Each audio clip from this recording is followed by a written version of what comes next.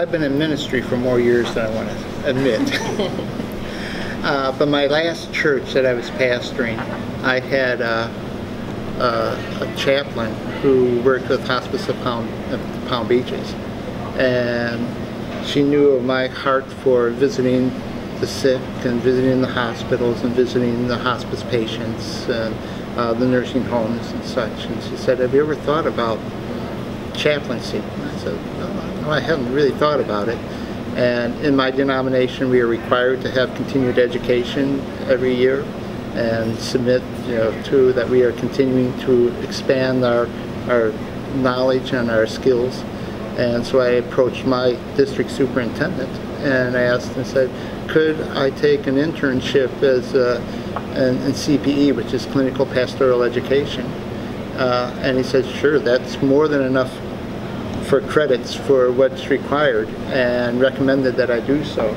And when I took the course, I was doing it as an intern, and I was pastoring my church, and then 2 days a week I'd go and do ministry. I was with hospice, so visiting hospice patients, and really felt this is where love and a connection has always been in my ministry, is that one-on-one ministering to those in time of crisis. And so I continued on, as I mentioned earlier, my wife always encourages me to expand myself, and she found a program for residency, which I ended up taking. And I went to Phoenix, and my wife stayed here. And we commuted and Skyped and all that throughout that year.